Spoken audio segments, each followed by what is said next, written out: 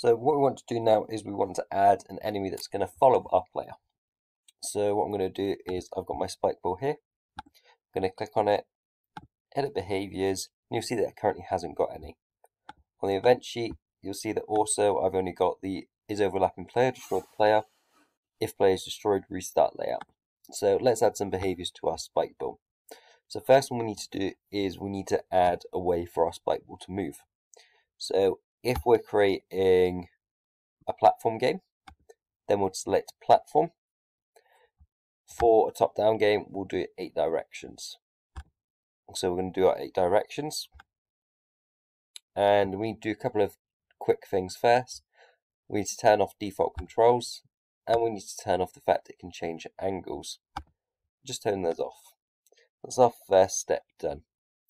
Now we need to add another behavior to our spike ball. Let's go down to behaviors, and we're going to add this one called line of sight. Just here, and press add. So that's our 2 behaviors set up. Now we go over to our event sheet. So what we're going to do first is check if the spike ball can actually see our player. So you don't want it to always come towards our player, because that can be quite overwhelming, quite a big level. What we want it to do is only do it when it is close to our player. So we can choose our player for it to move across, so has line of sight on object, and this 0 just means that it's going to check for the center point of our image. So if it's got line of sight, what do we want it to do? Well, we want it to go after our player. So we first click on the spike ball, and we go down and we do set angle towards position. Now that's going to ask us for an X and Y position, and depending on what the X and Y position is, that's where our spike ball is going to move. So currently 0, 0 means that it's going to move towards the top corner of the screen. What we want it to do is we want it to move towards our player. So we're going to go click on this Find Expressions, click on our player, and we're just going to scroll down until we get to our player's X position. So we see, get the object's X coordinate in pixels. So click on that, press escape, and it adds it there. We can do the same for Y, or we can just type it. So that Find Expressions can be quite handy if you're really not sure what to type there.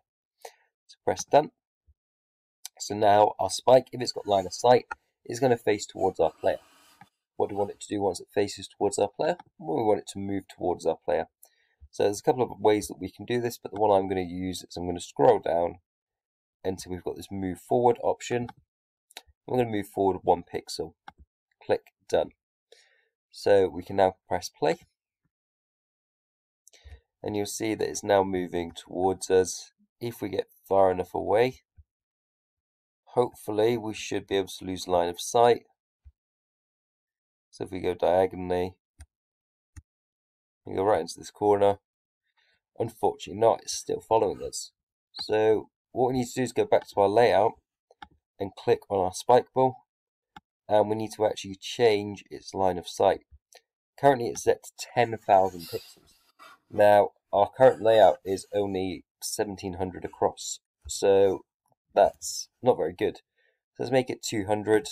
Our cone of view is a sort of cone that looks out in order to see. So it's looking at that.